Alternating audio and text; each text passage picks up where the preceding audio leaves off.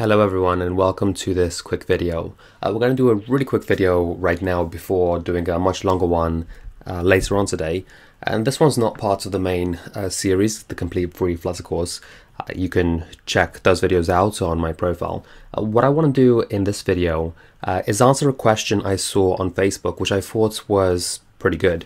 I saw somebody ask how to run the same app on two different devices, and I just wanted to make a quick video to explain that. And we're going to work mainly with our terminal down here. You could also copy, you could also open a different terminal, up to you. Personally, I always use the one in VS Code, but there's no reason why you need to do that. I'm going to double check our folder to make sure we are in the directory where our app is, and I am. And then we'll start by putting Flutter devices.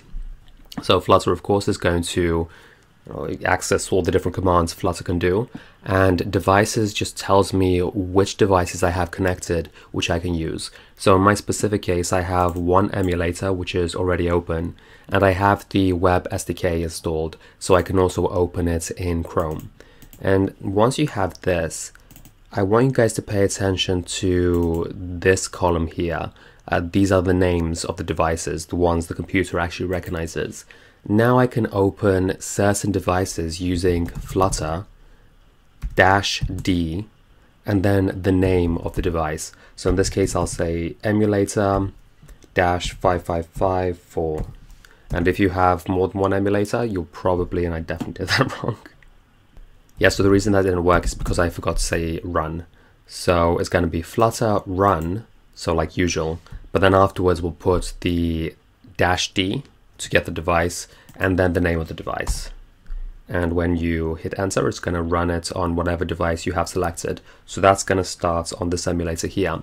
And now, as you guys probably know, once this terminal is running, Flutter run or whatever, I can't do anything else with it, because if I do, it's going to cancel the previous thing. So instead, I'm going to hit this button here, new terminal, or you could hit Control-Shift and backtick, but I'll hit this one.